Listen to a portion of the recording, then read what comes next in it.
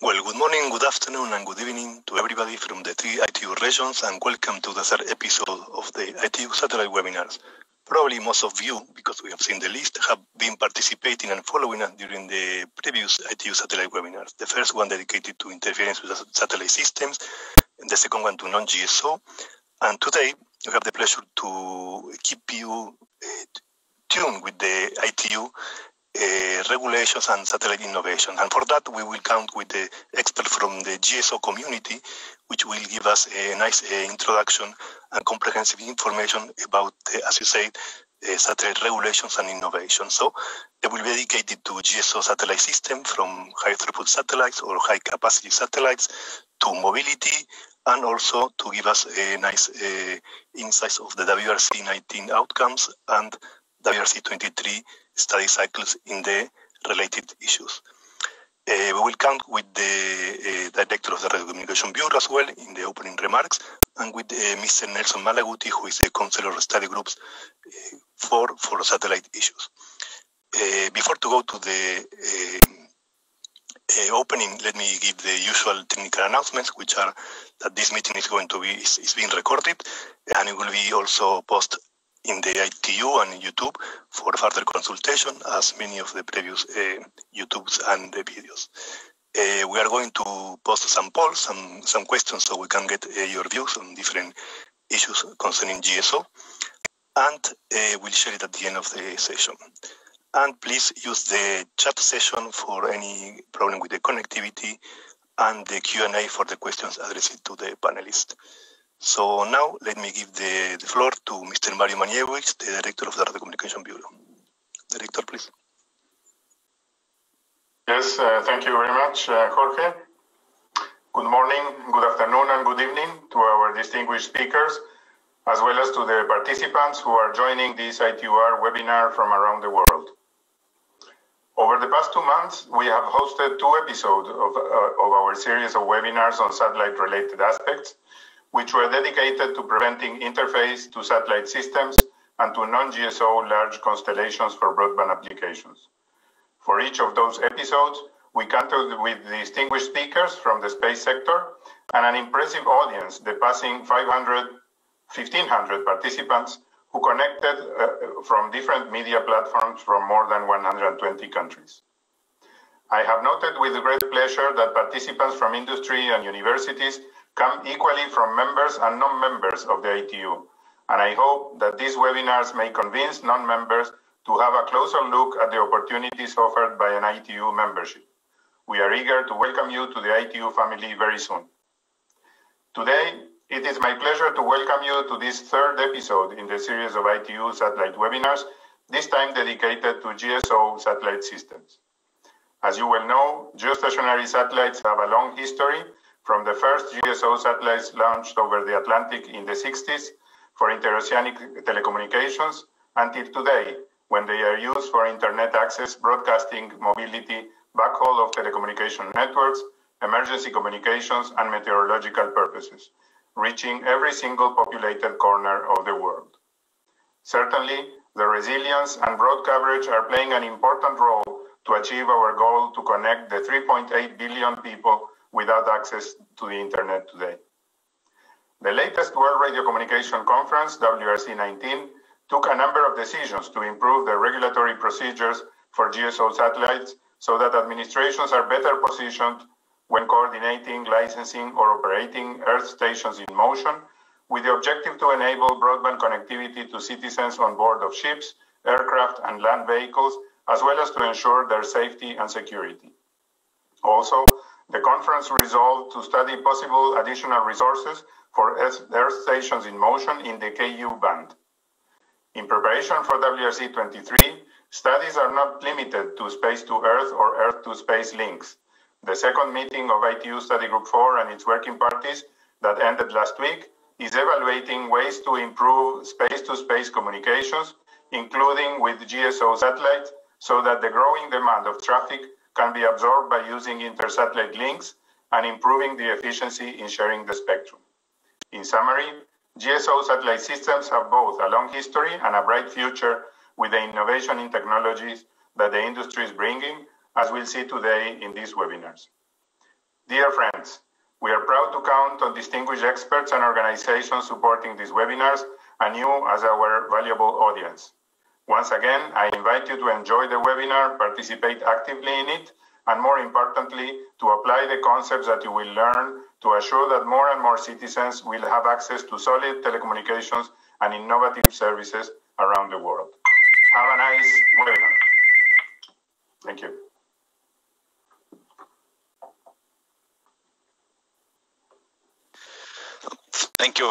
Thank you very much, Mr. Director, and good morning, good afternoon, good evening, good day to all of you. Thank you very much for all those that are attending this webinar.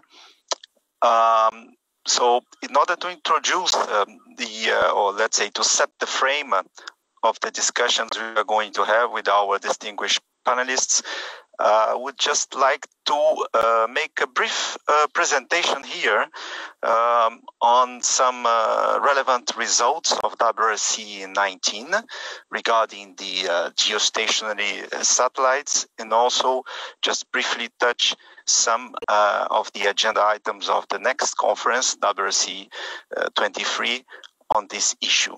So I'm just going to share my screen. So, thank you very much. Sorry for this technical problem here. So, as I was saying, you can see here in this slide the two main decisions that were taken by WRC, our last conference in Sharm el-Sheikh in Egypt, WRC 19, which are related to geostationary broadband satellite networks. So, the first decision was related to the use of the frequency bands 17.7 and 19.7 gigahertz in the space to Earth direction, and 27.5 to 29.5 gigahertz in the Earth to space direction by Earth stations in motion, what we call in short eSIM, communicating with GSO space stations in the FSS. And the second one was related to the allocation of the frequency band 51.4 to 52.4 gigahertz to the fixed satellite service in the Earth to space direction for geostationary use. So, coming to the first one, dealing with Earth stations in motion, what we call eSIM. So, what is that? Earth stations in motion are Earth stations which are communicating with the fixed satellite service stations, geostationary stations, but they are installed in moving platforms. So they are Earth stations in motion, as we say.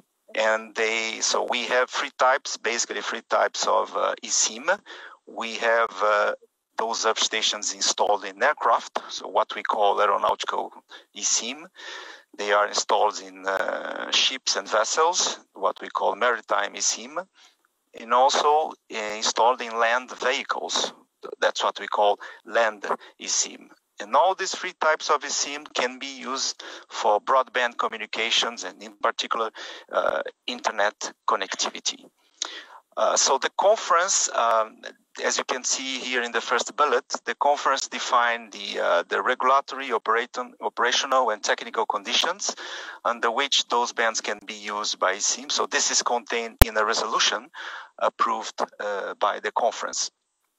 And what is important to say is that those conditions were established for all regions. So it's a worldwide decision applicable to all regions of the world, which is really very important. So that's why we believe that this decision on eSIMs will certainly increase the use and foster the development of eSIMs, at the same time providing appropriate protection to other GSO networks and non-GSO systems, as well as protection to terrestrial services. All these conditions are established in this resolution approved by the conference.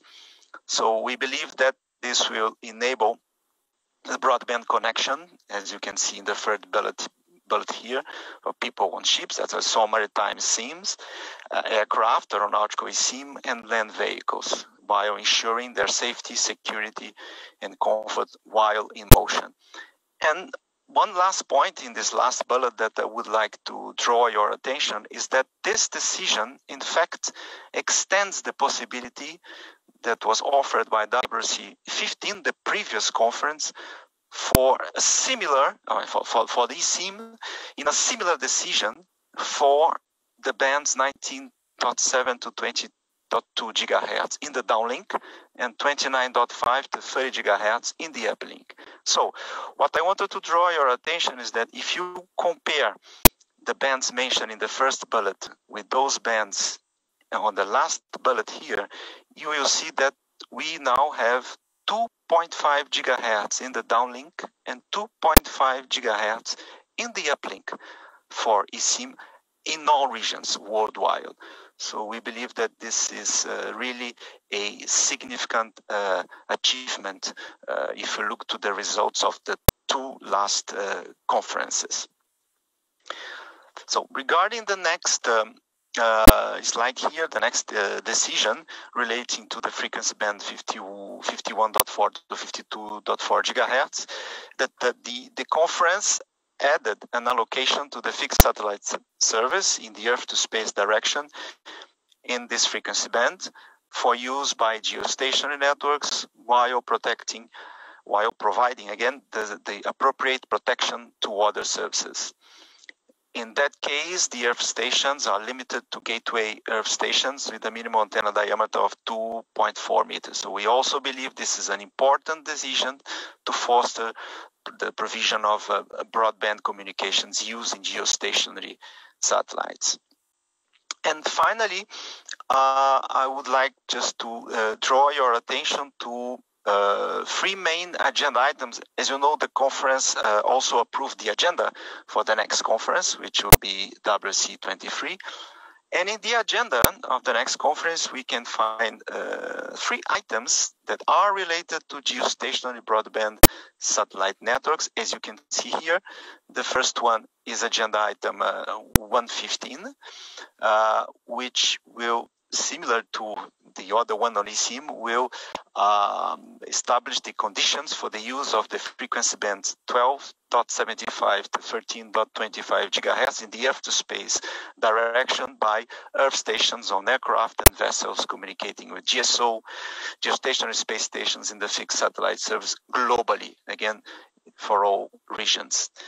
The second one is agenda item 117, which is dealing with what our director mentioned, this satellite-to-satellite link. So under this agenda item, we will study the technical and operational issues and regulatory provisions for the provision of satellite-to-satellite links in the frequency bands mentioned here in this slide. And we believed, of course, among those satellite-to-satellite links, there are geostationary stations which will establish links with non-geostationary satellites. So this is another very interesting topic or item in the agenda of the next conference. And finally, agenda item 119, which will study and consider a new primary allocation for the fixed satellite service in the space-to-Earth direction in the frequency band 17.3 to 17.7 gigahertz in region 2.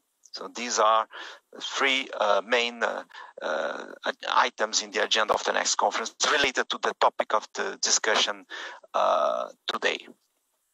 So with that, I will now invite our distinguished panelists to elaborate on their ideas, on their views on the decisions of WRC 19, and how they see the opportunities related to these agenda items of the next conference, WRC 23, as well as the innovations on their respective networks. So in that regard, I will first start with Mr. Daryl Hunter from VIASAT.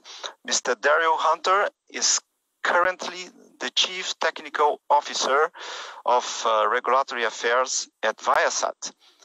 Mr. Hunter is a leader in the Legal Regulatory Group, which manages the licensing of satellites and earth stations for VIASAT worldwide, as well as participating in national, regional, and international radio regulatory groups. Before joining VIASAT, Mr. Hunter worked for GT SpaceNet, Satellite Business Systems, and the U.S. Army in roles which included system engineering, product development, product management, and application sales support. So, Daryl, thank you very much for your participation again. The floor is yours. Thank you, Daryl. Okay, thank you, Nelson. And good morning, good afternoon, and good evening to all of our guests, and also thank you and welcome to the other panelists. Let me get started on my presentation here. See if I can share my desktop and start the presentation.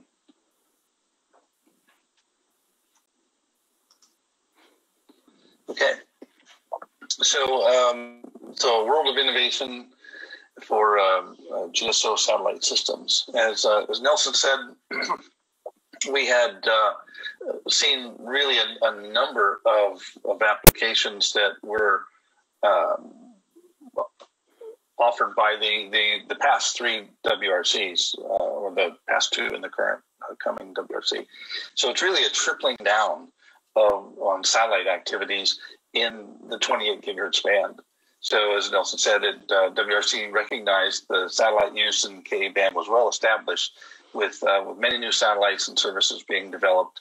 The WRC considered Ka as a place for growth for satellite services and chose not to study this band for IMT. The conference approved the resolution on GSO eSIM in the 29.5 to 30 gigahertz band. They also assigned the agenda item to study GSO eSIMs in the 27.5 to 29.5 gigahertz band.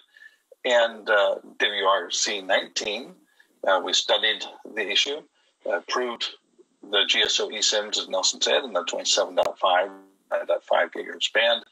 And then WRC 19 has two additional items related to the 28 gigahertz band. One is not related to GSO particularly, but it's the non-geostationary eSIM in the Ka band, and then also, as mentioned, the satellite-to-satellite links in the Ka band, as well as some other frequency bands. So as a result, satellite operators are responding with investments of billions of dollars for new generations of high-throughput satellites and new services that are really going to benefit the global customer base. VIASAT 3 is really a game-changing innovation in that. So we started with VIASAT 1 a number of years ago, and I'll talk more about that in a minute. VIASAT 2 up there, VIASAT 3, which will launch at the end of 2021, the first one, and the second VIASAT 3. The first one will cover the Americas, the next one will cover Europe, Middle East, and Africa, and the third one will cover Asia. So the first one will launch at the end of 2021, then the next one in 2022, and then the third one will follow after that. These satellites have true visible Earth coverage for each satellite, and the three of them in the constellation will have global coverage. So, and each satellite will have greater than a terabit per second of capacity. Oops, sorry. Oops. So, how does this happen? So, the advancements in the satellite design for increased throughput, speed, and coverage really happened as a result of improved integration, miniaturization, and just a lot of technical advancements that we made. So, on the right-hand side of the slide, you can see the communications panels that were part of the VIASAT 1 payload, and you can see the people standing around the payload to give you an idea of the size of the communications panel. The VIASAT 1 had a throughput of about 140 gigabits per second, and at that time was the highest capacity satellite in orbit. So now you look at the same thing, the VIASAT 3 module is now down to hand size with the person standing next to it. Similarly, this improvement in technology allows us to reduce the size of the gateways from a traditional, 11 to 9 meter type gateway down to the VIASAT 1 at 7.3. And the VIASAT 3, we're down in the 1.8 to 2.4 meter range. So this enables us to provide services here, there, and anywhere. So we can operate in the air, we can operate on the ground, and we can operate at sea. So we provide service to commercial airlines, business jets, VIP, government aircraft, and cruise ships, private yachts, and commercial vessels. And then direct internet to home providers, businesses, and then we've got some land-based vehicles, emergency services vehicles, ambulances, buses, mass transit, and so on.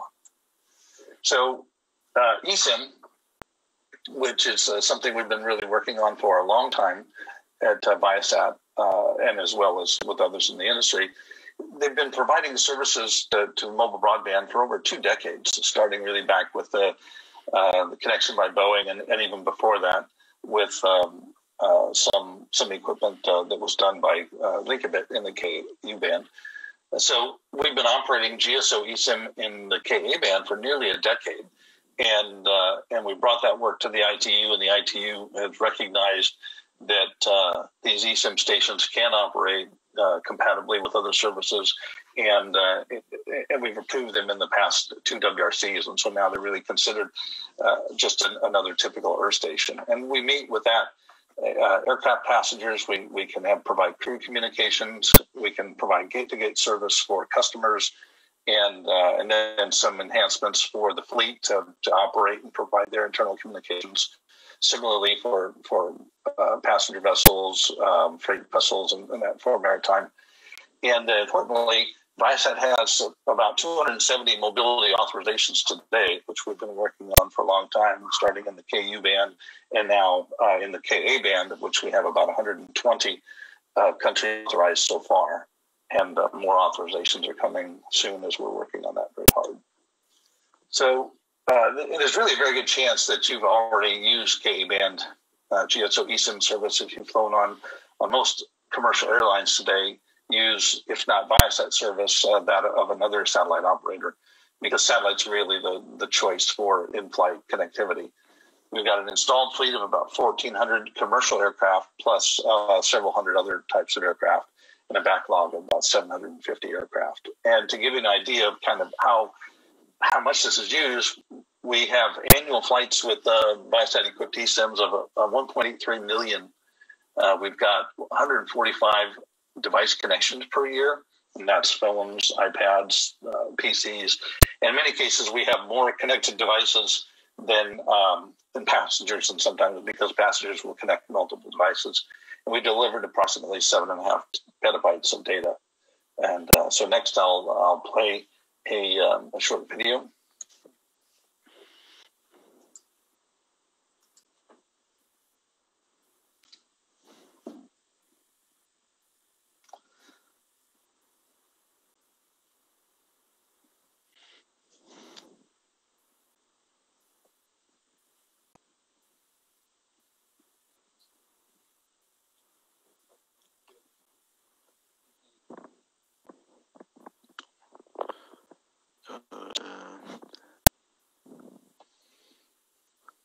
Excuse me, Daryl?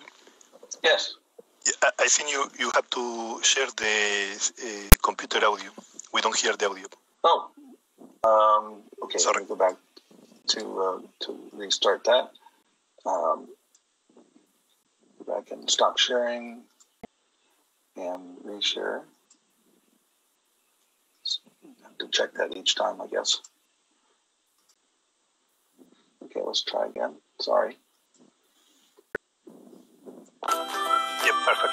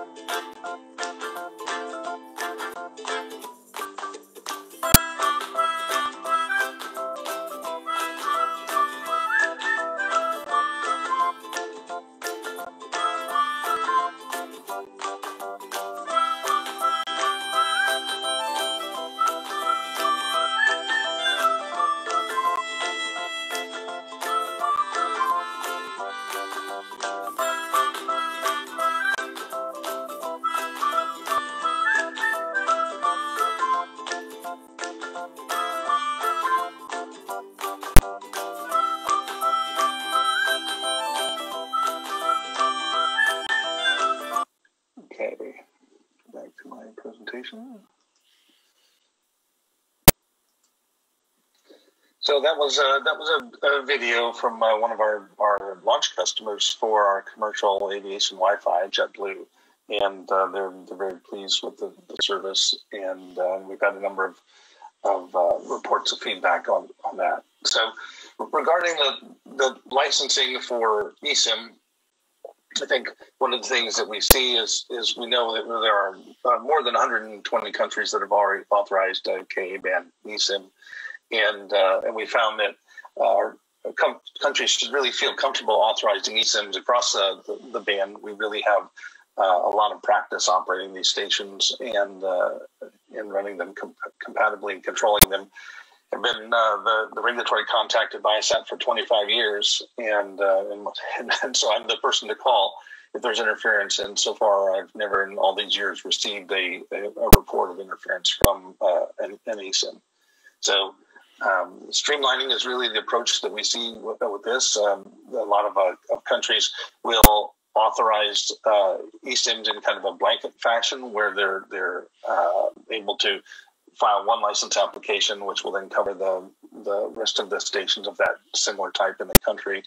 And many countries will allow guest eSIM that are licensed by another administration to operate on a license exempt basis in their own country, provided that we follow the rules of that guest country. So the next thing I want to talk about was our VIASAT community internet, another thing that's provided by the bandwidth and the broad coverage the satellite has. We've got the ability to reach hard to reach places. We can quickly bring internet to locations with limited connectivity or no G service. They don't have 5G, 4G, 3G. They have 0G. They have to get in a vehicle, drive away for some distance in order to get some coverage to get services. And so we are able to come in and drop connectivity into that location really just within a day and provide that. So Ka-band coverage and capacity are the key. It makes it it's inexpensive to install. It offers a service to users at an affordable price, and we can scale to meet coverage and capacity demands. And so one of the videos I was going to share with this covers something in our moderator, I think, will appreciate some service that we're providing in Brazil. So let me get to that next one.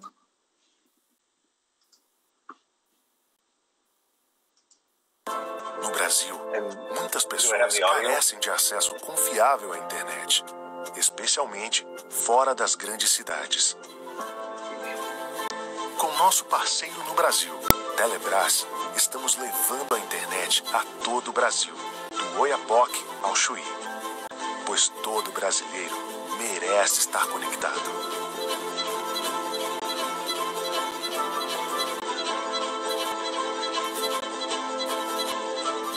Somos a VIASAT, conectando o mundo.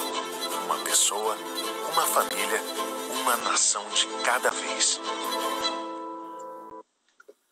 Okay, back to the. So, and that's the conclusion of the slide. So, with that, thank you, and I'll turn it back to you.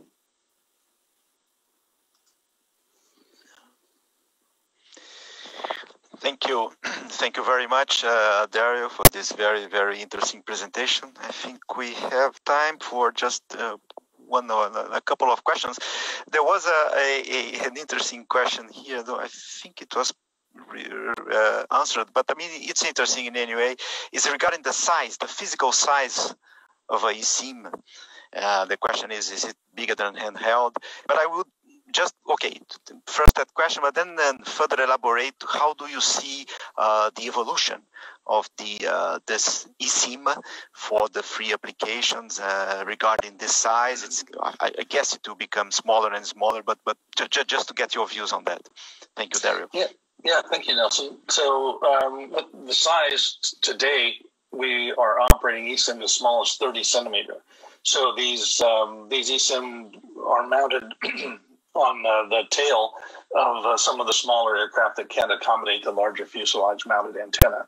So they'll be up on top of the vertical stabilizer in many cases. We also have installations where that same antenna is mounted on a emergency escape hatch on some of the aircraft that are used in a number of applications. And for example, some of the firefighting aircraft that can dump water and things like that, that can get communications that way without having to have a full installation of the aircraft. And we've got VIASAT and others are bringing to market low profile antennas that are nearly conformal to the top of the fuselage. They're very small, but ultimately, we like to keep them as large as we can to keep the beam width down, so that we limit any emissions towards other satellites. But that's where we're at right now today. About 30 centimeters is the smallest. We think we can get down lower than that with spectrum spreading, which we do use on that 30 centimeter terminal. Okay. Thank you very much, Daryl. And just one other question that just came here, saying how different are ECIM from Big N satellite terminal that have been there for quite some time, the Big N. So what are basically the differences? Well, the frequency band in part. So the Big N operate down at much lower frequencies than we're operating in the KU and KA band. They are part of the mobile satellite service. So they have antennas that are, broadly directional, generally upwards, and some antennas are a little more directional than others, but they're not the very narrow beam widths that we use for communicating with GSO satellites that are down in the fraction of a degree range, and they can't support the kind of data rates that we do with the terminals today. So there's in fact, something I saw the other day, one of the maritime terminals that we're trialing on is a yacht called Delos, and you can watch videos of that online at YouTube. And when they installed the terminal and tested it there, they did their initial download speed test was 126 megabits per second. And then the upload speeds are more modest because the terminals don't need to generally transmit as much traffic. So I think the throughput speeds would be one of the biggest differences you'd see. Okay, thank you very much, Daryl. So I think now we should go to our second presentation, our second speaker, which is Miss Kimberly Baum from ECHOSTAR. So Miss Kimberly Baum currently works for ECHOSTAR Hughes as Vice President of Regulatory Affairs. Her role covers all aspects of regulatory affairs, including maintaining the spectrum rights for the company's satellite fleet, defining and executing a spectrum strategy domestically and around the world, and acquiring new spectrum. Prior to joining ECHOSTAR Hughes, Ms. Baum held regulatory spectrum positions at SES Americom, Motorola, and Astrolink International. So, Kim, thank you very much for your participation at this webinar, and the floor is yours. Thank you very much, Kim. Thank you, Nelson, and good morning, good afternoon, and good evening to everyone. Let me get my slides up and running, hopefully fairly quickly here.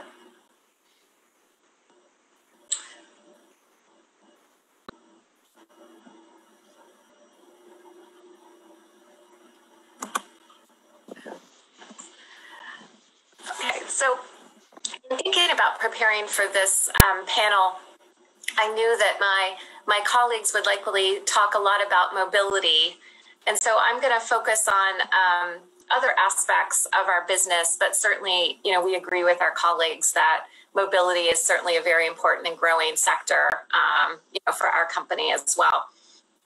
So I'm going to speak about the Hughes part of our business, and that's the part of our business that develops broadband satellite technology and provides broadband services to consumers, either in the home or to offices.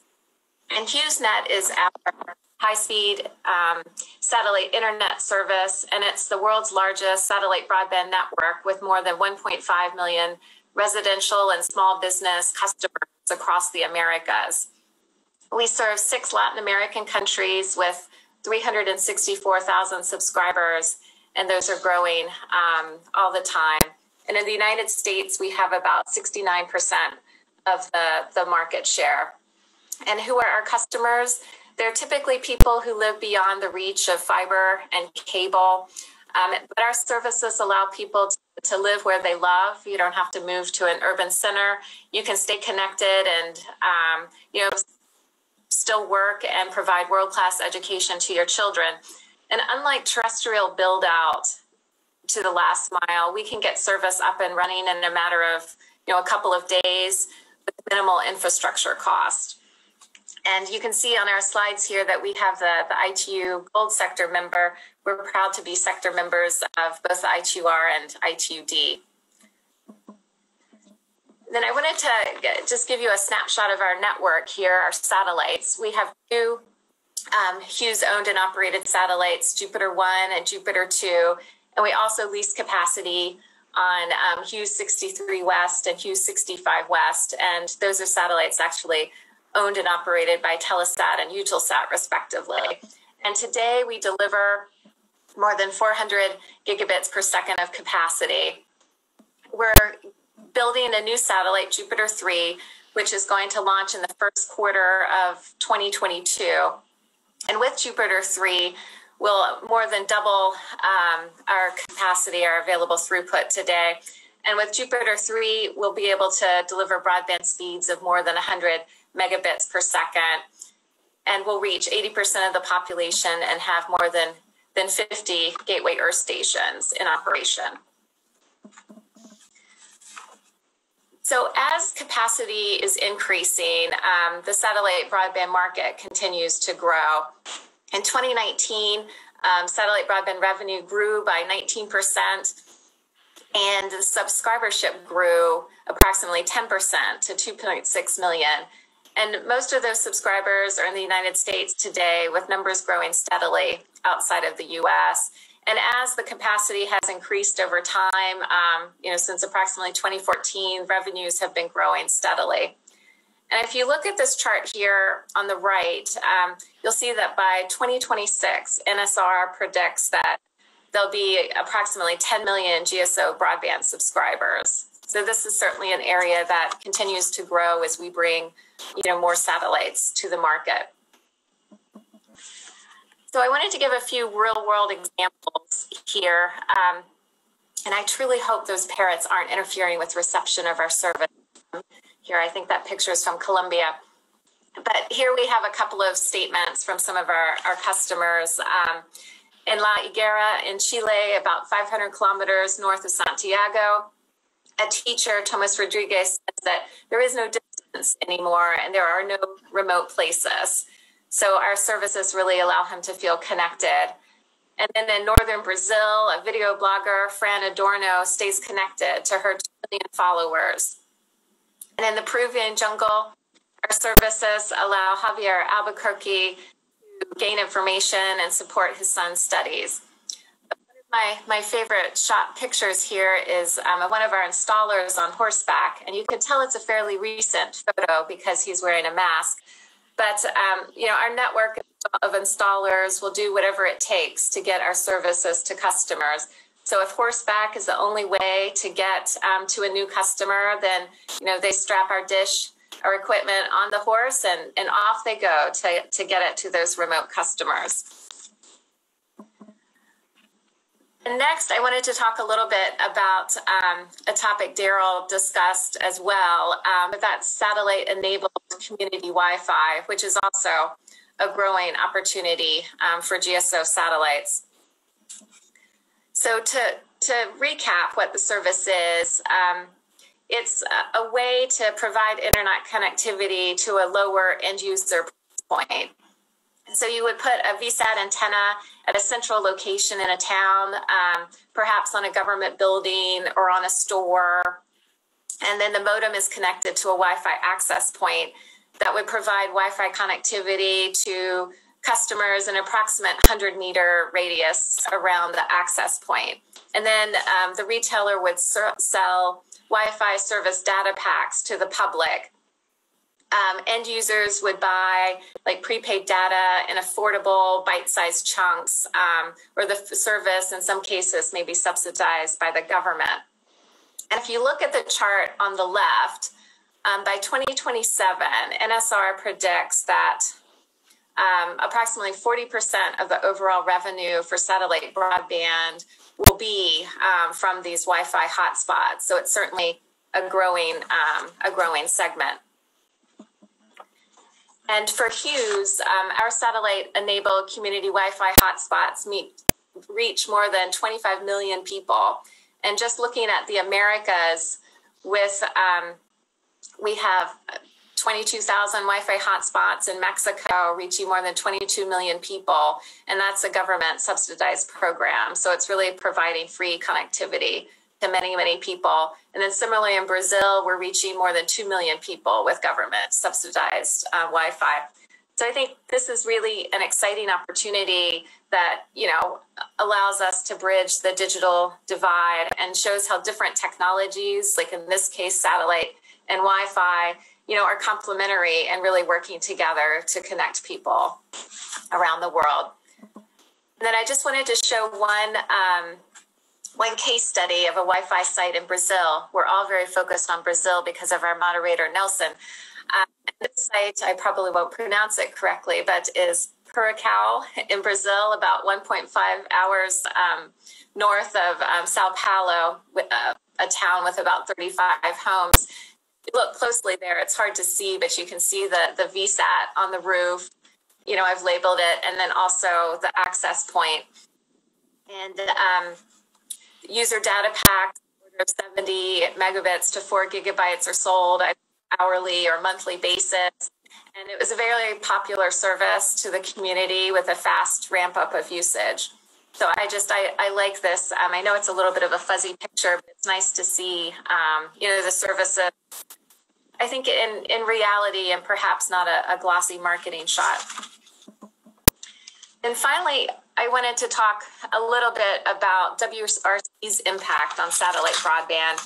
And one key thing, certainly all services need access to adequate spectrum to continue to grow, and the same is true for satellite broadband. And in particular, we need capacity in the forward link. So that would be the gateway uplinks to the satellite and then down to the user terminals. So looking back at Work 19, certainly I agree with Nelson that issue 9.1.9 was very important in adding a new GSO FSS allocation in 51.4 to 52.4.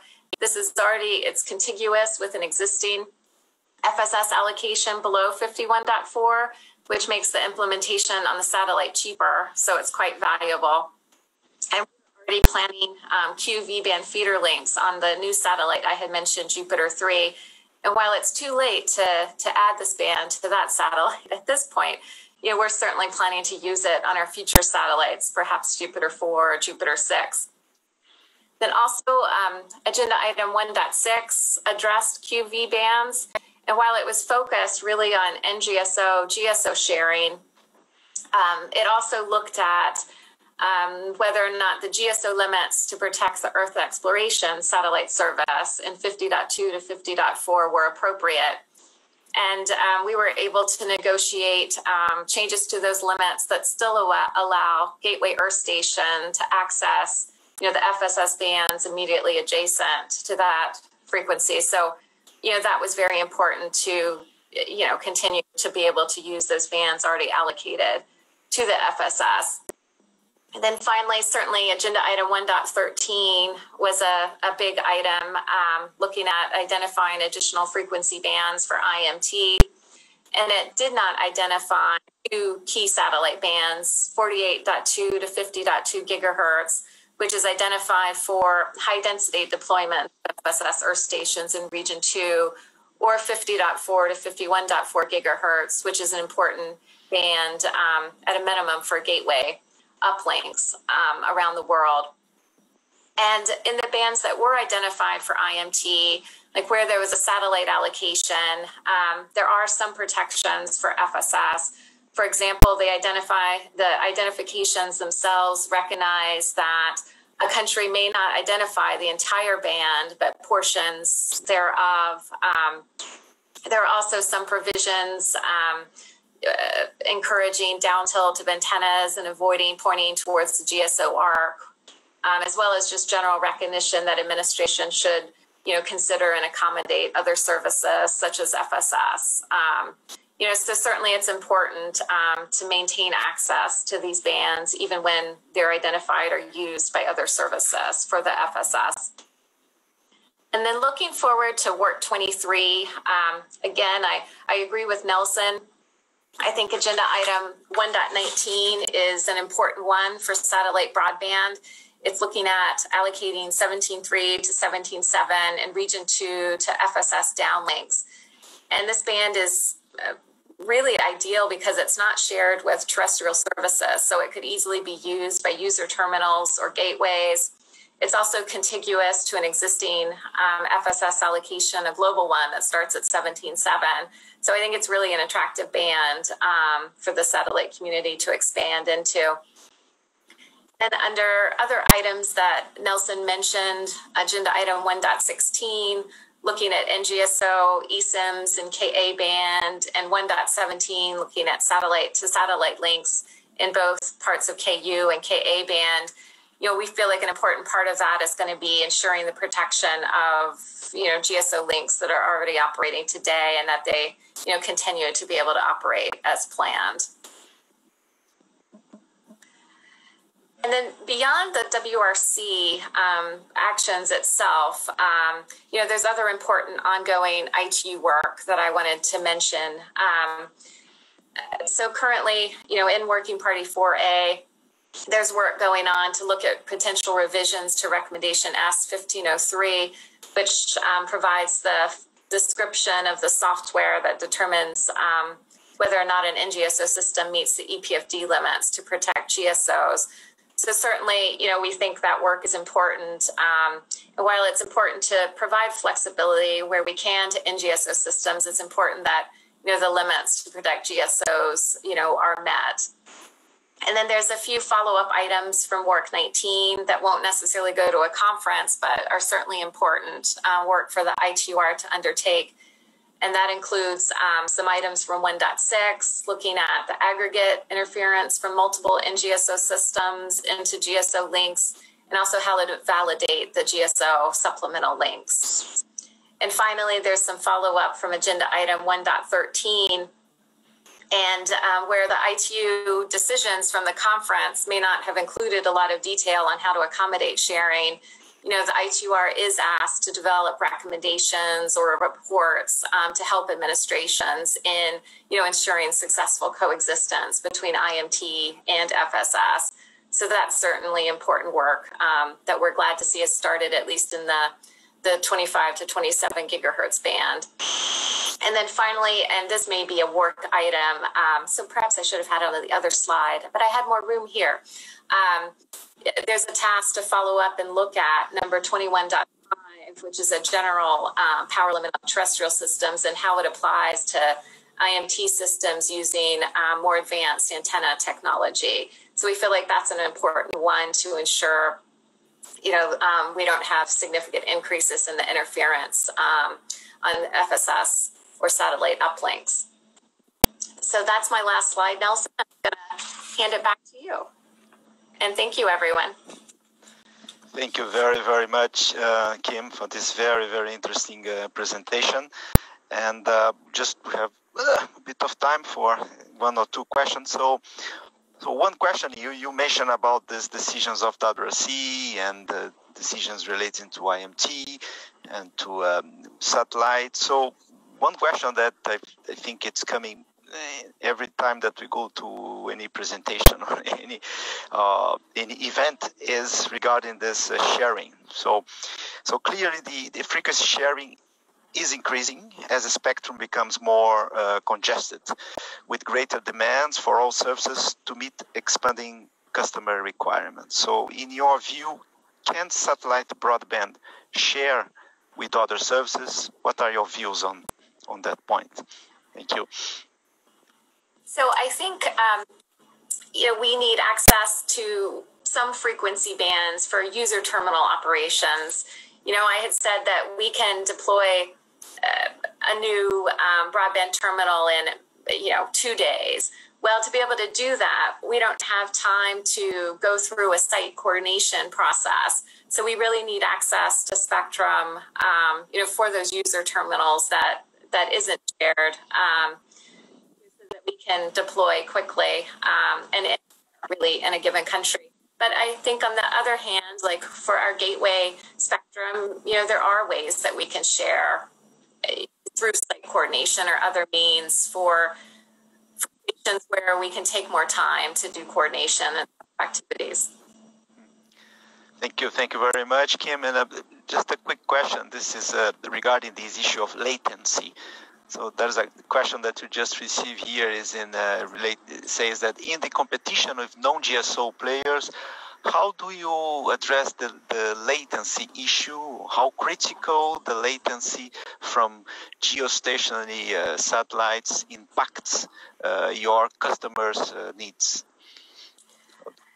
So the vast majority of internet applications aren't latency latency sensitive. So we think that's an important item to point out. Certainly there are a few applications like gaming or something that is very latency sensitive. So, we don't feel like the general user that latency is a critical showstopper.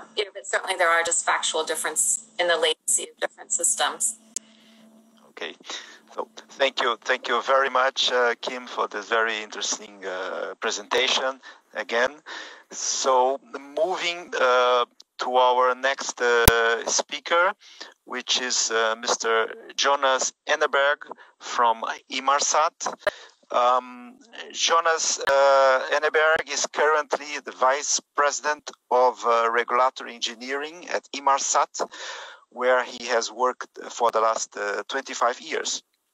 He is responsible for INMARSAT's spectrum regulatory matters, including ITUR activities such as WRC participation and frequency coordination of INMARSAT satellite networks. And before joining INMARSAT, Mr. Eneberg worked at the National Post and Telecom Agency in Sweden. So, Jonas, thank you very much again for your participation in this webinar, and the floor is yours. Thank you, Jonas. Yeah, thank you, Nelson. Let me just see if I can share my screen first of all.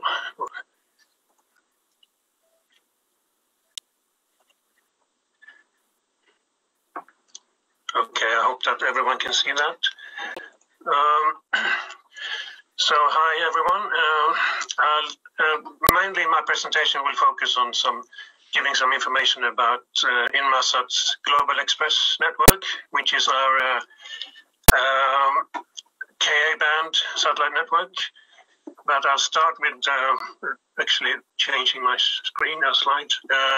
Start with giving a little bit of a very brief history of INMARSAT and overview of our operations in other bands as well. So, as you may know, INMARSAT has been around for about 40 years now, and for most of that time, we focused exclusively on providing L-band mobile satellite operations. It was originally set up as an intergovernmental organization to provide maritime safety communications, which eventually became part of GMDSS.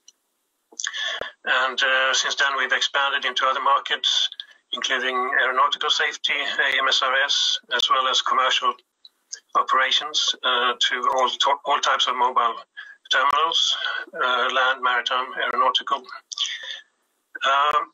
So we've continued to evolve and improve our L-band services over time. The graphic on this slide gives an outline of when we launched new satellite generations and the improvements in capabilities of each of those generations.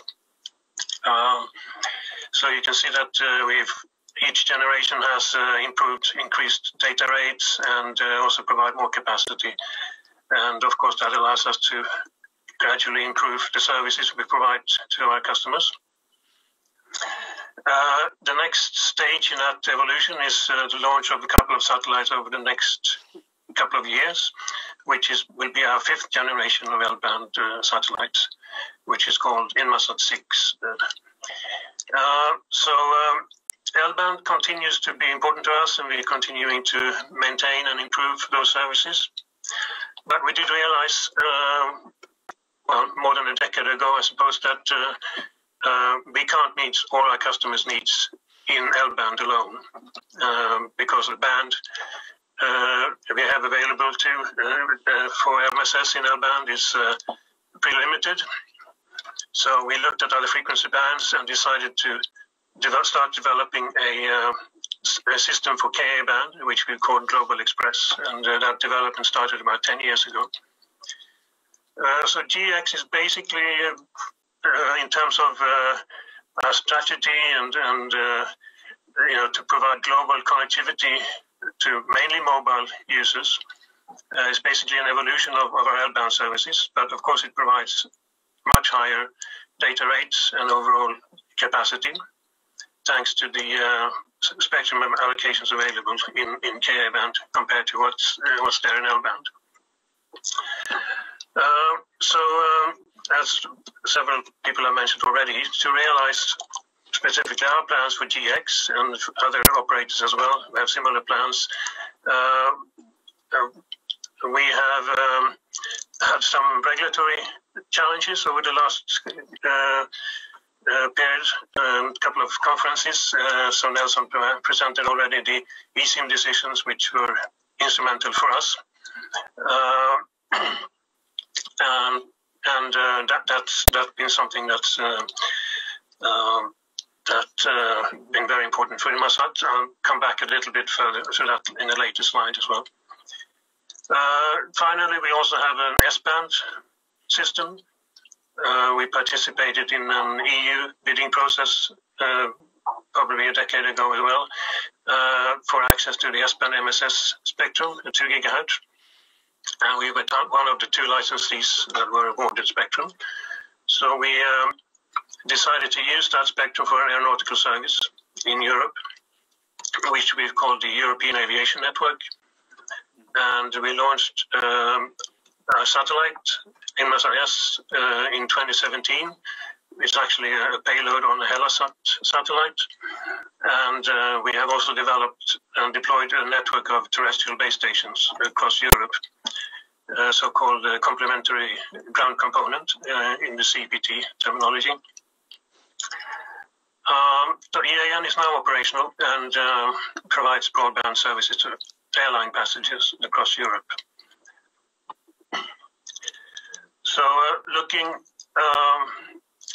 a bit closer at GX specifically, we have invested substantial amounts into developing this system, and so far we've launched 5 GX satellites.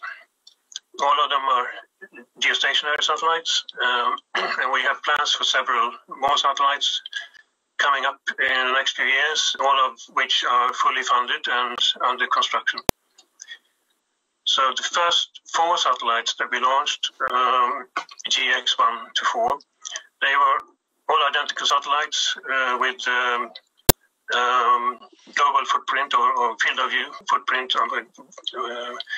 and together they provide us with global coverage up to about 65 or 70 degrees latitude.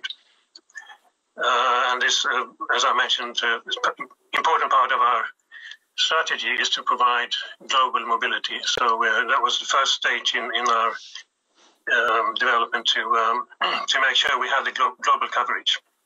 We're now adding satellites to that to increase the capacity and performance in particular in key hotspots and high traffic areas. The first of the additional satellites, it was GX5 that we launched last year. That satellite will provide service in Europe and the Middle East, and Following that, we'll have 7 more satellites that are under construction, and they will be launched in the next 3 or 4 years. So those satellites are beginning with the GX6 satellite, which is also called INMARSAT 6. As I mentioned, that's the next generation of L-band satellites. These 2 will be launched in next year and in 2022. They have steerable beam clusters that will provide coverage and extra capacity in high traffic areas. Following that, we are launching, starting in 2023, the GX7, 8, and 9 satellites. And they're very high capacity satellites, higher than any of the others that we've launched.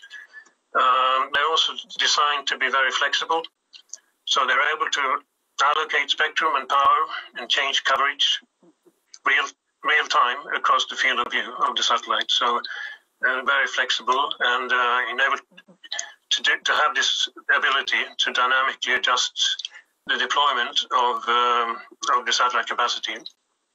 It makes the operation of the satellite much more efficient. So we can maximize the fill rate of the satellites much more than we can for satellites with fixed beam patterns or with other constraints. In many cases, a lot of capacity will be unused in low demand traffic areas, especially for mobile markets, because the traffic patterns of our mobile users is quite dynamic and varies a lot across geographical areas and over time.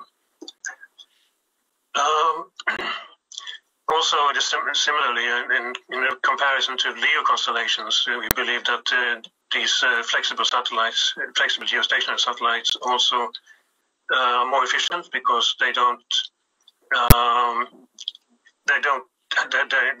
avoid having capacity covering areas where there's low traffic demand. And the final piece of our GX, currently planned GX deployment, is GX10. This is a collaboration with Space Norway, and it consists of 2 HEO satellites, which will extend our GX coverage into the Arctic above 65 degrees north. And those satellites will be launched 2022 or 2023, and so they're likely to be in place before GX7, 8, and 9 have all been launched. Okay, moving on to a few words about the spectrum we're using for GX. The core user-link spectrum that we use is 29.5 to 30 gigahertz and 19.7 to 20.2 gigahertz. Of course, these are the bands that were discussed at WRC 15 with the development of resolution 156. And so we have those bands available in full on all the satellites that I've mentioned. In addition, we also have user links in the lower part of the Ka band, 27.5 to 29.5 gigahertz and 17.7 to 19.7. They're slightly different. Satellites vary a little bit between them, but substantial portions are available on all of them. And on GX7, 8, and 9, we have the ability to operate user links across the full band. In addition, we have payloads in the 30 to 31 gigahertz and 20.2 to 21.2 gigahertz, which are intended for our government customers.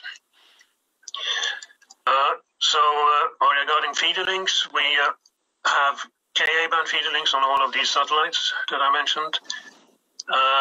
We also have added Q and V band, 40, 50 gigahertz feeder links for some of the later satellites.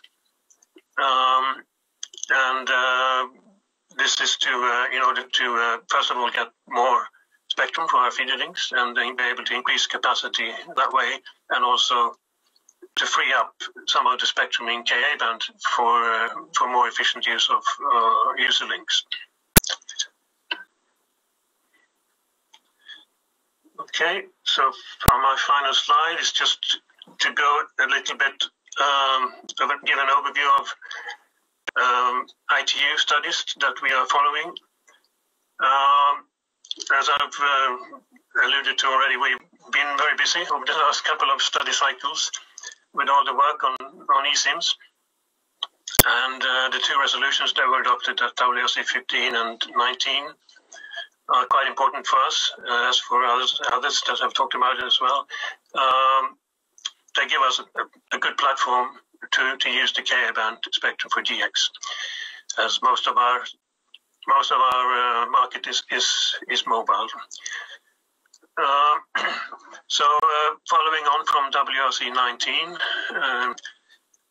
we are now following closely national discussions and implementation of Resolution 169 and national rules for allowing eSIMs, as we also did following WRC 15. And we're also participating in the work to develop a methodology for BR validation of the aeronautical eSIM PFD limits that were part of Resolution 169. Another subject that we're following closely is national spectrum plans in the bands that were identified for IMT at WRC 19. Of course, some of those bands are shared with satellite services. Particularly for us, the Q and V band are important.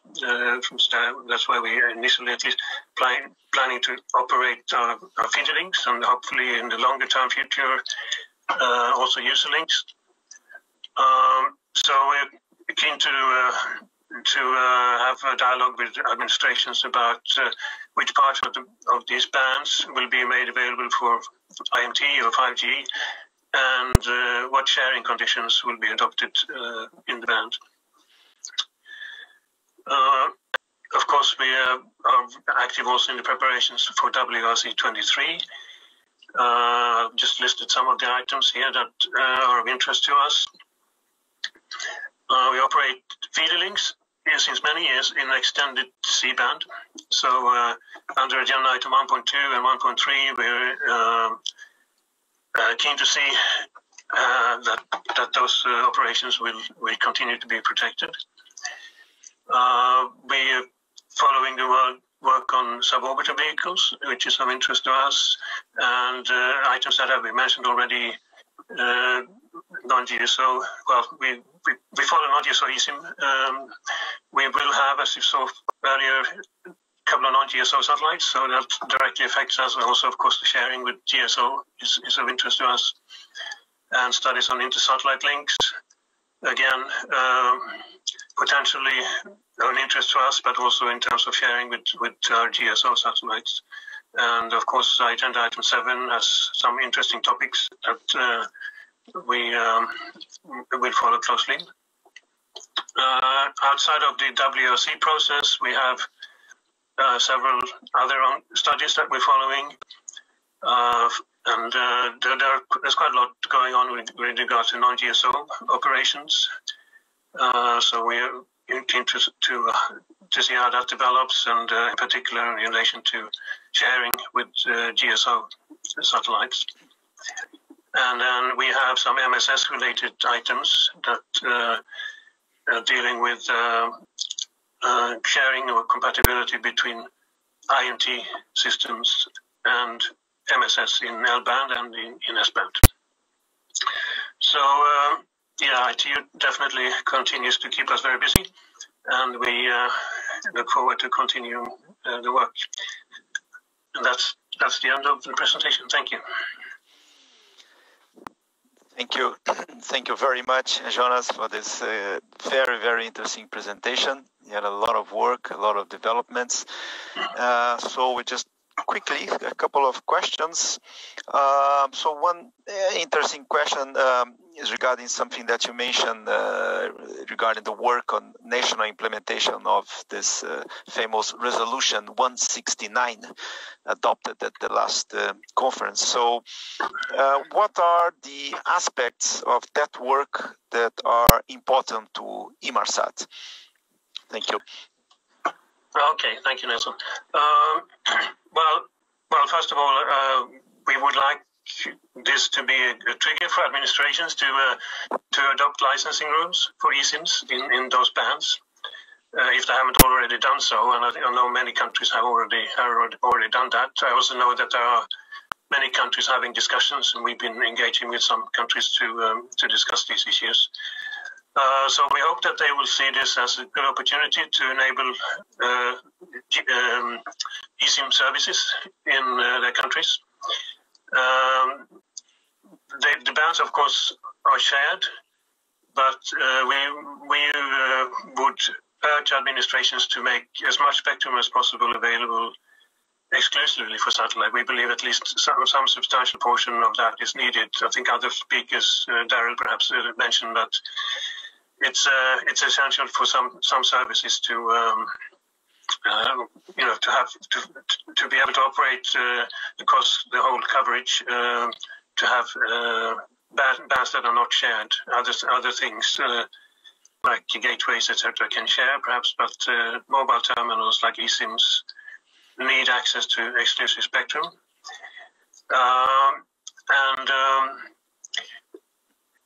Of course, there are sharing limits in resolution 169, and they apply in the portions of the bands that are shared with terrestrial services. But those limits, of course, impose some restrictions on eSIMs, in particular that maritime eSIMs can only operate up to 70 kilometers outside the coastline, and aeronautical eSIMs need to meet PFD limits, which restricts the altitude that you can operate at. So, these are, it's again about how the administrations are segmenting or what allocations they apply in these bands, and of course, be looking at discussing the benefits of eSIMs with those administrations. Thank you very much, Jonas. And very quickly, one point that you mentioned in your last slide regarding this satellites to satellite links. So you mentioned about the interest of INMARSAT in following that agenda item. So just a question that I found interesting. I think it was maybe partially replied, but in any way, I think it's good to bring. So how do geostationary FSS service providers view the market potential for serving non-GSO user space stations via satellite to satellite links if WRC-23 provides the necessary regulatory recognition under agenda item 117? So how do you see this market's potential for that? Thank you. Well, I think definitely there is a market, and INMARSAT has had discussions with the non-GSO operators about providing such services. So there's an interest in that. We also, we haven't focused necessarily on the KA band side, but more on the L band side in terms of providing these services. But yes, in principle, it's the same market or a similar market. So we will definitely see a lot of interest from some non-GSO operators. Thank you. Thank you very much, Jonas, again, for your very good presentation.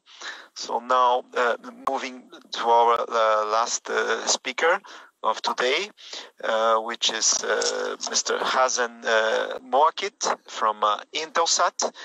So, Mr. Hazem Moakkit is currently the Vice President of Spectrum Strategy at INTELSAT.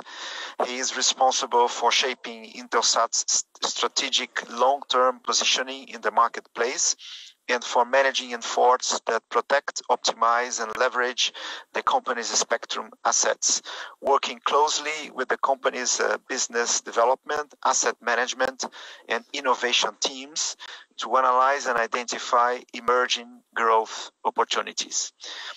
Prior to joining INTELSAT, Mr. Moakkit served as Vice President, Spectrum Development at O3B Satellite Networks, and also as Director of Regulatory and Spectrum Affairs at VIASAT. So, Hazem, thank you very much again for your participation in this webinar. The floor is yours, Hazem. Thank you very much.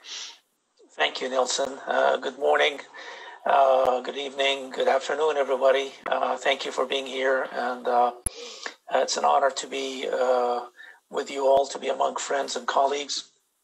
And without further ado, I would like to share with you what INTELSAT is doing from an innovation standpoint that would be of interest to the attendees to know about. So let me start my presentation. All right. All right. Can you see it? Everyone's good. All right. So,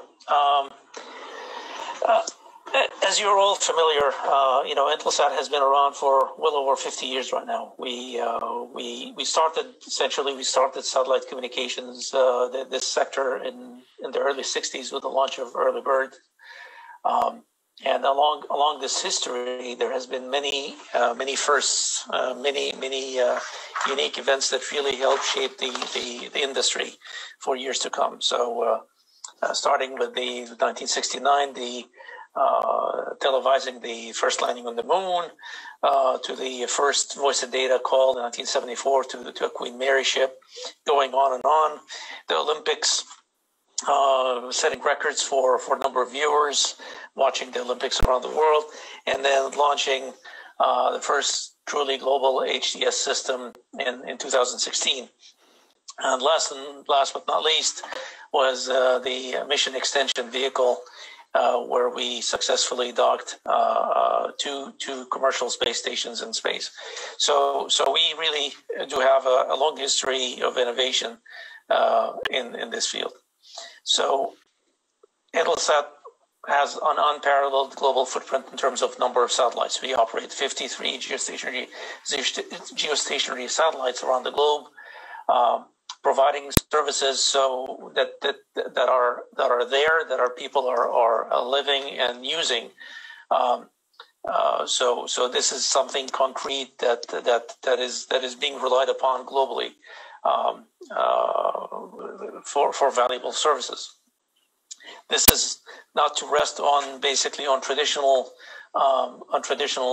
satellites. We also operate, like I said, a global network of high throughput satellites that are in operation right now, providing services to improve people's lives. So, and this network is growing. There are more satellites under construction in this class of fleet. So, our philosophy for innovation. So we believe that innovation starts at a connection. So first, the way we look at it is that we try to expand the role of satellites, expand and broaden the how satellites are being used to provide broadband connectivity. So our next generation mobility solutions will enable 5G, will enable IoT, and enable rural connectivity. We're also transforming our business model, where we are becoming vertically integrated, providing seamless services to our customers. Add to that our expertise, 50 plus years of experience in managing a global fleet, and then we're establishing partnerships with 5G providers and then integrating our network to provide a hybrid satellite wireless service. So that's our philosophy when it comes to innovation. It tried to leverage on our experience and our leadership in the market. So I would like to take a quick look at the mission extension vehicle. This is really the first ever commercial docking of two space stations that are in the commercial world. Obviously, this has happened many times in the space stations, but for satellites, this is the first time. And what this attempts to do is to extend the life of existing in orbit satellites. So earlier this year, we in partnership with Northrop Grumman, MAV-1 docked with Intelsat 901, which was already at a higher orbit. Successfully docked with it, then I brought it back to service, and it's currently operating at 27.5. So, as you know, normally geostationary satellites have a lifespan of 15 years, but in some cases it may be necessary to extend that life, and this allows us to do that with this innovation. We have another MAV-2 that is on its way to dock with Intelsat 1002. Again, it will provide an additional 5 years of service to that satellite.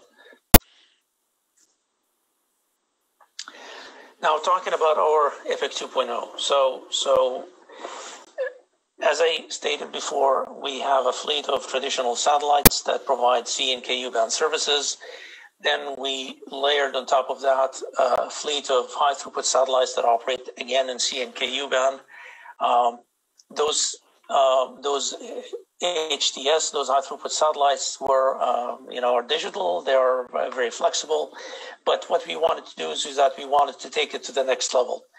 And with that, we decided to go to software-defined satellites.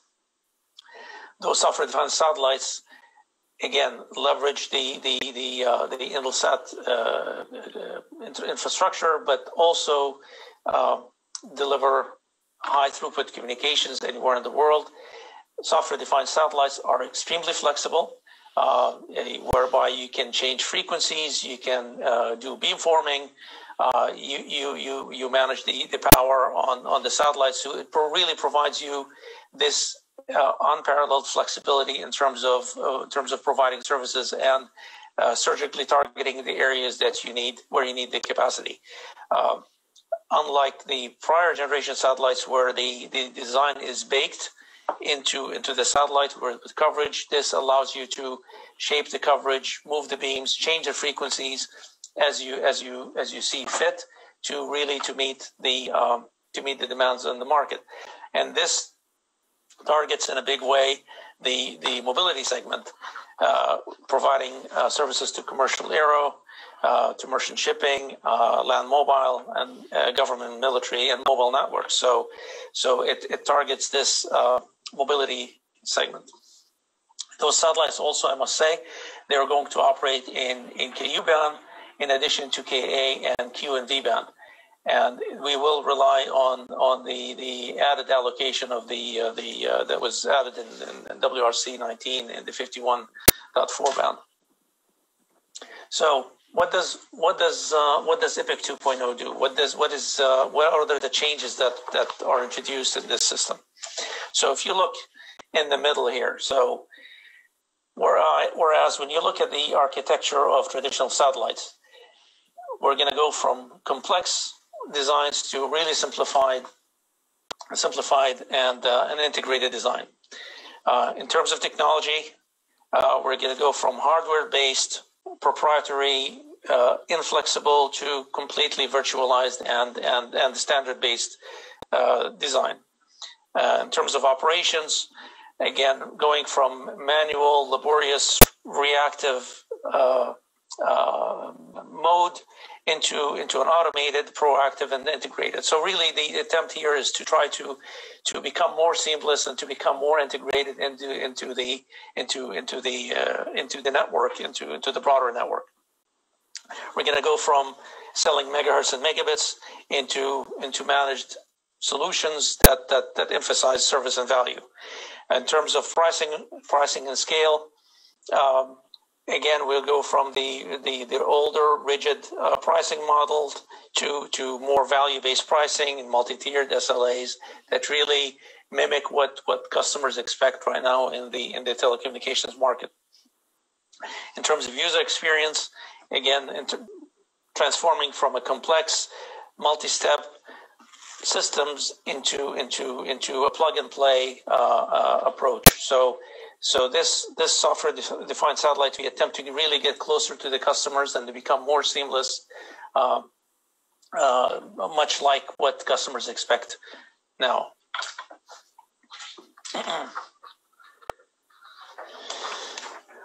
So those SDS satellites are going to really be a platform to leverage the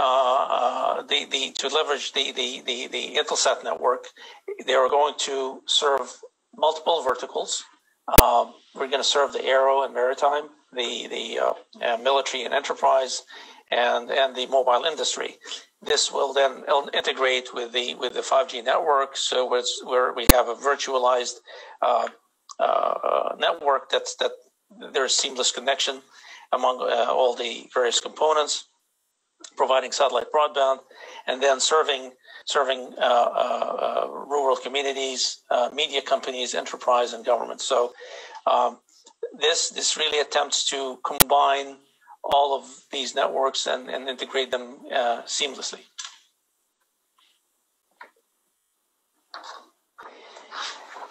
EPIC 2.0 also emphasizes user experience. So if you look at three pillars, we look at enhanced portfolio of space-based platforms. So we're going to have the EPIC 2.0 satellites. We also have the diversified space-based infrastructure.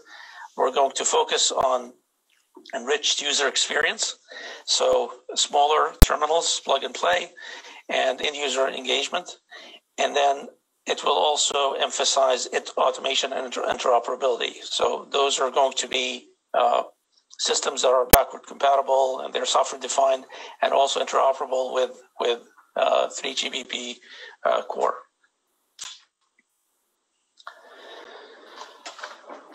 So on the commercial aero, INTELSAT is one of the leading providers for commercial aero services, and this attempts really to build upon it, where we enhance the service. Now we would have an always-on service available in more planes, enabling streaming and cellular roaming. And as you know, INTELSAT recently acquired GoGo, so this fits greatly with this. Again, with rural mobility, we partner with 7 of the top 10 MNOs around the world to extend their coverage and provide high-speed access. Maritime, again, we are providing services to all vessels with different service levels, addressing different needs, different quality of service. And for the military, INTELSAT is the largest provider of capacity to the U.S. military. So we provide unparalleled security and service. So how does this all connect with WRC? So my colleagues have really done a great job in talking about all the WRC agenda items from WRC 19 and going on to WRC 23. But one agenda item in particular that is of great importance is, at least for us, is agenda item 1.15, which attempts to harmonize the use of the frequency band 1275 to 1325 by earth stations on aircraft and vessels. As you know, this band is the 1275 to 1325 is an Appendix 30B band, which is governed by the infamous plan of country allotments. The current rules of this band preclude the possibility of using mobile earth stations. So what we attempt to do with this agenda item attempts to do is to enhance the flexibility of this band to allow the use of mobile terminals. So this is in line with the other agenda items that have been dealt with before for eSIMs and WRC 19. So again, what we attempt to achieve in the satellite industry really is to enhance the flexibility of spectrum that has already been assigned to satellite. So there are bandwidth allocations, there are spectrum allocations where satellite is already allowed to use. What we attempt to use is to enhance the flexibility in these bands to ensure efficient use of spectrum. So with that, I would conclude my presentation, and thank you very much. Thank you very much, Hazem, for this very, very interesting presentation. A lot of innovation also in your presentation. Just a couple of questions. to you. So yeah, so seems to me there's a lot of interest in this mission extension vehicles that you mentioned. So again, why do we need mission extension vehicles, and what value do they bring? Thank you. Thank you. Well, as you know, satellites have a life expectancy, and often there are cases where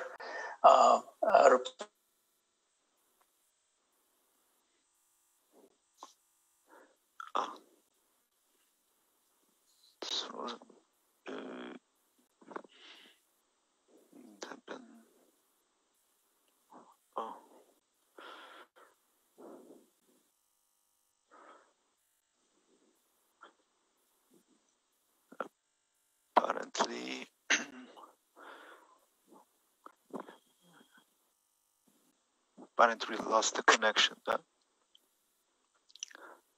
Okay, just wait 1 minute, please, to see if we reconnect with Hazem. Thank you. Okay, can you hear me? I'm back. Yes. Thank you. Yes, so there are many cases where satellites reach end of life, and the business situation delays the replacement, and yet there are critical services that are being provided. This gives us the opportunity to extend the life of a satellite. As you know, when satellites go out of service, it's often not because the electronics on the satellite have ceased to operate. It's because the satellite runs out of propellant, and if there is a way to keep using the satellite, then that's again that improves the business case, and it improves the efficiency of the overall business offering. Okay. So, yeah. Okay, thank you very much, Hazem. And another interesting point raised about software design satellite. How do you think this will make the industry more responsive? Thank you. Thank you.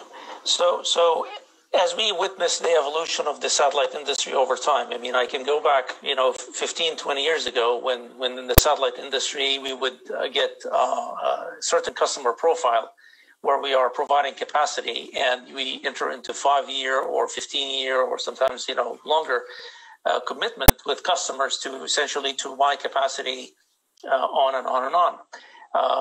As the business evolves, we're seeing more and more customers looking for really short-term commitments, and we are also seeing that the needs change a lot more rapidly than they used to be. So if you design a rigid satellite today to cover a certain area, the need in 5 years or even 3 years may be completely different. So this flexibility is really necessary. We need to have the flexibility to change this space asset, to change the configuration, so that we can meet the demand of customers. Otherwise, even with high throughput satellites, you in a way you still bake in the design of the satellite at the time of launch, and this is not, while it can work in certain areas, but the what customers are looking for is more flexibility, and it allows us to improve our return on investment and improve our offering to our customers, and also allows us to integrate better with their networks. Thank you very much, Hazem.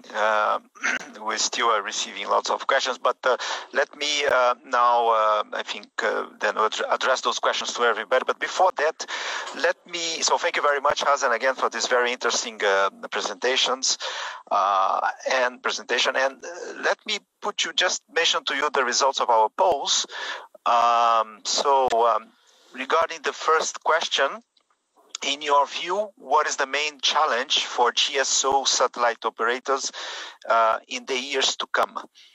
So one challenge was to secure spectrum being used and to identify more spectrum in higher frequency bands in order to make use of current and future innovation in satellite technology. So 33% responded in that way. Another challenge, coordination with other systems. We had 23% responding that. And then the majority, 43%, responded to remain competitive vis-a-vis non-GSO satellite systems being deployed. So this is the first question. The second question, how long satellite television broadcasting is going to remain the most popular telecommunications satellite application for the general public? So we had 20% replying that it is already not the most popular telecom satellite application. We had 36% responding in the 3 to 5 years, 25% responding 5 to 10 years, and then 17% more than 10 years. And then the third question, do you consider that the GSO, FSS, and BSS, fixed satellite service and broadcasting satellite service systems, should continue to benefit from the regulatory advantage contained in the radio regulations number 22.2 in light of the increasing sharing capacity of non-GSO systems? So we had the majority, 53%, replied yes, and 9% no. And then we had the 38% of the replies saying that a sufficiently long transition to put GSO and non-GSO systems on an equal regulatory footing should be defined. Very interesting, those results. So now I think we still have a few minutes for general questions. I see many interesting questions. Just one first, which I found very interesting. It's I think addressed to all of you. We have heard in previous presentations about the advantages of low latency. Can you try to give a picture of how GSO and LEO systems and applications might complement each other? So I don't know which one of you would like to start replying that question. I can say something if you like. So. Thank you. Thank you. So I mean, latency is certainly an important metric, but it's and there are certain applications that rely on low latency, but it's not the only metric when it comes to providing services. So there is something to be said about using the right tool for the right job, and in some cases, if latency is important, then perhaps GSO may not be suitable. But again, it's one metric, not the only metric in our view.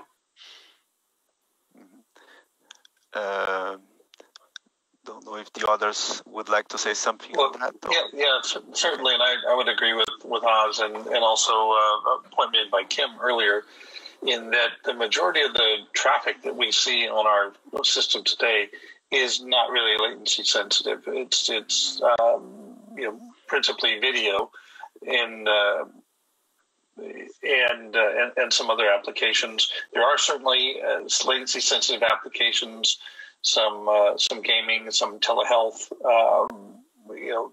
Not all telehealth is latency sensitive, but certainly some of that. And there is some opportunity to complement the GSOs within GSOs, and I think a number of us operators actually have filings for NGSO systems. VIASAT does, and others do, which will work in complementary fashion to our global fleet once they're up there. So we have some applications that, when they really are latency sensitive, can be steered towards those NGSOs. And one point is that at a global level, in fact, latency over satellite becomes less, because anybody who has tried to do a ping test to a router that's in a different continent will see how long it takes you to go through the terrestrial network. And in those cases, actually, if you bounce over satellite, you bypass a lot of all these stops, and you get a much faster connection.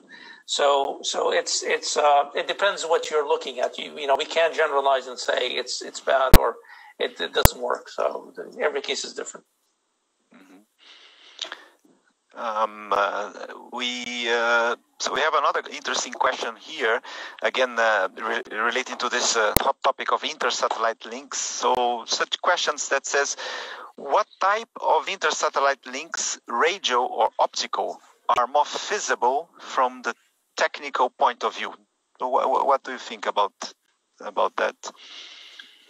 Well, the satellite-to-satellite links that we are looking at in the context of WRC-23 are radio links, and really the ones that we're looking at and studying are essentially going to look just like additional user traffic on our satellite. So we're providing connectivity when the NGSO satellites are within the cone of coverage of our of the service provider satellite, and they look almost like another VSAT or almost and like an ESIM as they're passing under the host provider satellite.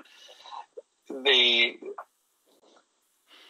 types of satellites that we're looking at in their ESS missions, they're looking to offload a lot of their Earth observation traffic, their space science missions, and as well as others. But certainly the radio links are the ones that we're looking at now in the current WRC study cycle. Thank you very much for those replies. There's another interesting question regarding in-flight connectivity here. So will you see more consolidation between satellite operators and in-flight connectivity services? And I think this is linked to one of the agenda items of the next conference. What is the key strength of KU band for in-flight connectivity? So I can speak about KU band. I think I'm the only KU operator. Well,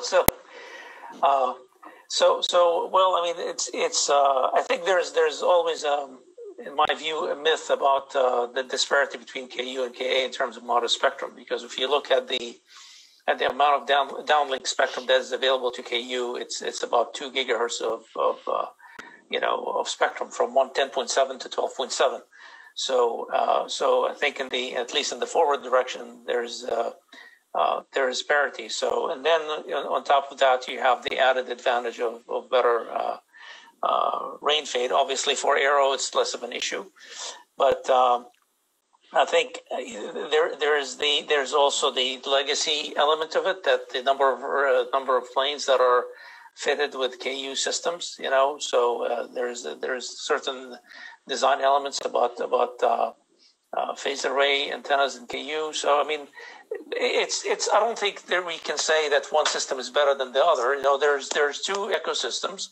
They have advantages and disadvantages, and it's it depends on what is being offered and what's the overall system. What's the overall value proposition?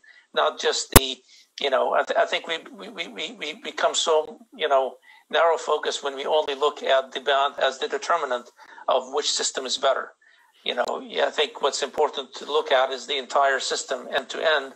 What is being offered? What is the value proposition? And this is how you make a better judgment. So. Thank you very much. So another interesting question here. This is a topic we discuss in ITU. Is this how do you see satellite integration into IMT? So this is one of the hot issues. So IMT seems to devour spectrum in all bands at the expense of other services. For example, satellites. How do you see this integration and somehow competition with IMT? I don't know who would like to take that one. So Nelson. Yes. So I think we look at it more as satellite integration into 5G, so being part of 5G network of networks, it's satellite systems that are going to provide the connectivity everywhere and filling gaps, between terrestrial networks. So we see it really as complementary, and that satellites are critical to enabling the full vision of 5G. So, I mean, one thing I can say that INTELSAT is very active in the 3GPP group, where we try to integrate the satellite component into these discussions. So whereas before satellite was thought of as something you reach out for on the shelf, and then you try to make it work with the mobile network. Now we're becoming more integrated and more into the definition of 3GPP. So I think that's important. So we are fully integrated, as a case, as a use case within 3GPP. So thank you very much. So I think we still have time. One more, interesting question here about this integration in between GEO and LEO. The question is, are large GEO operators, INTELSAT, INMARSAT, and others, considering LEO constellations to augment GEO networks, or GSO networks? How do you? So that's one that we addressed earlier, and that I think several of the operators have both GSO constellations up there, and then filings and preparatory work to support LEOs or MEO constellations. And I think it's a different type of use case when you're looking at a GSO who's got a global constellation and is looking to augment capacity with and capabilities with an NGSO system versus someone who's got a standalone NGSO system who has to make that whole system do everything. Because each system has a little bit of their strengths, and so we can really put a lot of capacity at a very low cost per bit on the ground with a GSO satellite. But there's some things like latency and also some of the higher latitude coverages that are brought by the NGSOs that really complement the system. So I think there's room for both, and some operators are looking at both. Okay. Thank you very much. I think maybe one very, very last question before closing. So this is regarding the future. I mean, there's a question about the 6G. I mean, we have not started discussing this in ITU. We are still in 5G, but I don't know if any of you has any plans or already thinking about any satellite development for what would be after the 5G, I would say. Have you any idea already on that, or not yet? Thank you. But maybe too early to think about that. And so one last question, regarding this mission extension vehicle, is this question: what is the average cost of a mission extension vehicle mission? I will have to check for you. In all honesty, okay. I don't know, but yeah. Okay. So I think we're now getting to the end of our webinar. So I'll take this opportunity to thank you all very, very much again for your participation, for your very, very interesting presentations, and reply to all those interesting questions. I thank the audience for following us, all those presentations, and raising this very, very interesting questions. I think we learned a lot with that, and there's a lot of work to do, and the studies to conduct, as I mentioned, and you all mentioned in your presentations, regarding the results of LabRC-19 and all the studies that we are going to conduct towards the next conference and the opportunities that will be open for all those developments and the innovations in your networks. So thank you very much once more. At this point in time, I will maybe call my colleague Alexander Vallet, the chief of the Space Services Department, just to make some announcements regarding future events. But just before that, just to highlight one point that again, regarding these studies, as the director mentioned in his speech, many of those studies are being conducted in the radio communication sector of ITU, and more specifically in ITUR Study Group 4 and Working Party 4A. So I just take this opportunity to invite you to consider participating in our, or becoming a member of ITU to follow those interesting studies. So at this point in time, okay, I will ask my Mr. Vallet, Chief of the Space Services Department, to make some announcements regarding future events, future webinars, and other events of ITUR. Thank you very much. Thank you very much, Nelson. Yeah, just to mention to the participants that we will put all the material of these webinars online in the ITU webpage, and I have shared the link of this webpage in the chat. So we will do that in the coming days, and you can already go to the page to see the material of the webinars number 1 and number 2. I would like to of course, thank you all, and just mention that we have in the coming weeks the World Radio Seminar happening.